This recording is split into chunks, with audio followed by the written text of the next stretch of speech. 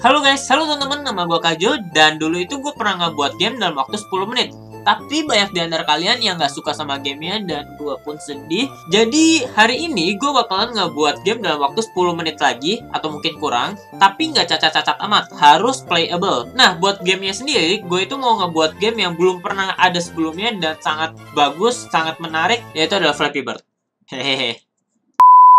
Nah, kenapa Flappy Bird? Karena waktu gue kuliah di semester 5, gue itu pernah dapat tugas kuliah dari mata pelajaran Mobile Game Creative Design yang mengharuskan kita buat bikin game mobile dalam kurun waktu 6 bulan. Karena itu buat tugas akhir. Nah, jadi waktu itu gue buatnya dalam 6 bulan. Sekarang, karena gue udah pro, gue bakalan ngebuatnya dalam waktu 10 menit. Jadi nggak usah banyak basa-basi lagi, kita langsung mulai aja. Nah, pertama gue masukin dulu aja komponen-komponen yang gue perlu, kayak background, ground, pipe-nya, dan juga burungnya. Oke. Terus gue mau kasih nama kayak di sini background, di sini pipe, di sini pipe, di sini ground, dan di sini burungnya. Bird. Si bird ini gue kasih dia komponen, dia ada player movement buat scriptnya, terus dia ada box collider 2D, terus dia juga ada rigid body 2D. Nah, kalau udah dari pipe-nya, gue juga kasih dia polygon collider 2D. Terus di pipe-nya ini, gue atur dulu posisinya biar rapihan dikit, kayak di sini sama di bawahnya kayak gini buat ngebentuk pipe. Ground-nya gue taruh di ground, tapi BTW ini kecil banget, jadi gue gedein dulu aja semuanya. Gue select semua, terus gue gedein kayak gini, nice. Nah, si ground-nya gue pindahin ke bawah, pipe-nya bawah, pipe yang ini satu lagi atas. Terus gue bikin komponen baru namanya itu pipe juga. Terus gue atur dia ada di tengah-tengah pipe yang ini, masukin kedua pipe-nya, ganti tag-nya pipe-nya ini jadi pipe. Terus gue masukin create empty namanya itu edge collider 2D, ini buat poinnya. Tiap kali dia ke-trigger yang ininya, tiap kali nanti ke-trigger dia kita dapat poin. Jadi gue set is trigger. Kalau pipe-nya sendiri gue set is trigger juga, biar kalau misalnya ke trigger sama pipe-nya nanti dia bakalan nge-load scenes-nya. Dan si game object-nya ini gue kasih nama point. Jangan lupa tag-nya gue ganti point juga. Pipe udah selesai. Terus gue geser ke kiri, gue kasih komponen namanya itu pipe script. Nah, terus si bird-nya ini orderin layer-nya gue majuin jadi 5. Terus gue ganti player movement ya. Nah, sekarang kita bakal ngoding. Di player movement gue ganti rigid, gue masukin rigid body 2D, RB sama dengan get component rigid body 2D. Update if input dot mouse button down 0, kita bakalan RB dot velocity sama dengan vector 2 dot up dikali sama powernya berapa, 12 misalkan, tembak aja. Dan bird-nya ini juga bisa kita atur gravity scale-nya jadi 4 aja. Kalau udah, ground-nya gue ganti jadi pipe juga tag-nya. Biar kalau misalnya semua yang kena pipe itu dia bakalan nge-load scenes-nya. Ini gue masukin box collider 2D.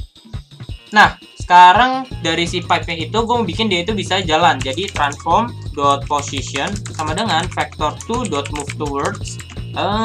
Ke kiri berarti posisi awalnya dulu transform.position. Terus dia bakal jalan ke kiri, transform.right. Ya gue tahu right itu kanan, tapi nanti dulu kali 100 biar dia jalan ke kiri, kita kasih dia minus 2 misalkan. Jadi dari ke kanan dia bakalan ke kiri. Terus di spawner scriptnya berarti gue perlu create empty spawner. Gue masukin spawner script. Spawner yang ini gue mundurin dikit. Terus kita bisa masukin dia itu di void spawn. Gue butuh yang mau gue spawn dulu, public pipe. Nah, di pipe-nya ini, spawnnya ini gue bisa instantiate pipe, transform.position dulu, quaternion.identity. Nah, quaternion.identity dia bakalan sesuaiin rotasinya. Transform.position ini lokasi dia bakal ke spawn, jadi gue ganti jadi new vector 2 transform.position.x, random, karena gue mau pasang si pipe-nya itu di tempat yang random. Random itu di berapa gue juga nggak tahu, jadi kita langsung tembak manual. Dari si pipe kita bisa lihat y-nya itu ada di berapa. Nah, di sini maksimalnya Y3 sekian, dan juga di Y bawahnya Y minus. Oke. Terus di startnya kita bisa dia pakai namanya itu invoke repeating, buat dia bakal nge-repeat ini apa? Si void spawn yang ada di sini. Selama berapa detik? Nah, selama 2 detik, dimulai dari 2 detik. Nah, pipe udah selesai, berarti poin udah. Gue perlu buat masukin poinnya. Salah pencet, bukan create empty, tapi UI text. UI text di sini gue kasih nama score, dan skornya ini misalkan 10. Bentar, ini gue masih manual. Sabar. Terus gue best fit. Nah, kita bisa gedein, terus kita taruh di atas tengah. Kalau kita lihat kurang maju dikit. Oke. Nah, di score ini berarti gue perlu score manager. Gue bikin score manager. Di score manager gue masukin score manager script. Kita buka dan kita tulis public float score buat skornya, dan juga public text score txt. Jangan lupa kalau misalnya kalian ikutin, gue udah bikin using unity engine.ui, tinggal ketik doang. Terus itu unity engine.ui itu buat manggil si ini nih, buat text library-nya. Nah, terus kalau udah di update-nya gue bikin score txt.text sama dengan .score. Oke. Sekarang berarti skornya udah ada, tinggal gue panggil aja gimana caranya biar dia itu dapat skor. Jadi dari player gue kasih dia itu on trigger enter 2D if collision .game object .text sama dengan point, maka dia bakalan dapat skor. Manggil skornya gimana? Gue bikin public aja, public score manager score. Oke, udah dapet. Berarti sekarang kita dapat skor. Score plus. Nah, kita panggil, terus if collision .game object .text sama dengan pipe, maka dia itu bakalan mati. Jadi gue perlu ini nih, scene management, unity scene management, biar dia itu scene manager .load scene. Dia bakalan ngeload scene-nya kalau misalkan si player kita kena sama apa namanya si pipe-nya .name. Boom, udah selesai. Jadi kalau misalkan kita tes, mana burung gue? Birdnya udah selesai. Apakah ada bug? Kita cek dulu. Oke, ada bug. Sebenarnya bukan bug sih, tapi ini nih. Pipe-nya gue jadiin 2. Order in layer-nya doang. Masalah order in layer ini gue juga jadi. Ini gue jadiin 3. Dan coba kita tes lagi. Apakah ada bug? Oke. Skor kita masih 10, belum mulai dari 0.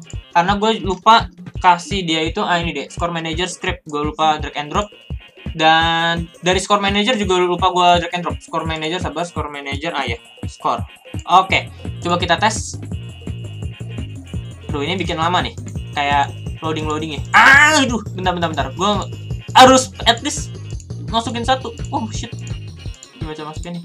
Oh, bentar. Aduh, buang waktu banget. Oke. Wait.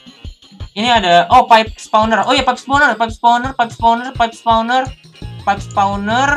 Pipe, gue drag and drop. Terus buat ngeceknya, ini gue naikin ke atas dulu apakah gue udah dapet poinnya. Dan poinnya itu sendiri ada di mana? Ini poinnya ada di sini, poin is trigger udah centang true. Oke. Harusnya bisa. Oke. Apakah oke, kita tes. Oke, dan waktunya itu adalah wait. Kalau misalkan gue jatuh, apa yang terjadi? Kalau gue jatuh belum ke load scene-nya karena gue lupa is trigger centang.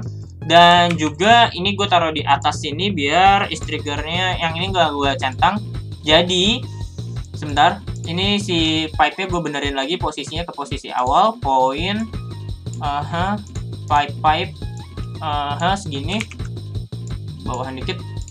Oke, jadi yang gue lakukan tadi adalah boom, kalau misalkan gue jatuh dia bakalan itu, tapi kalau gue ke atas dia nggak bakalan mati.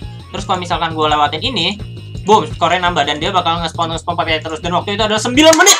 Let's go. Oke. Oke, jadi ya gue nggak nyangka bisa 9 menit karena kemarin pas gue ngetes itu gue bikin kayak ginian at least kayak 12 sampai 15 menit dan ternyata bisa 9 menit. Jadi ya udah guys, gitu aja video gue buat hari ini. Thank you banget yang udah nonton and see you guys in the next video. My kanjut people. Yay, gue senang. Bye bye.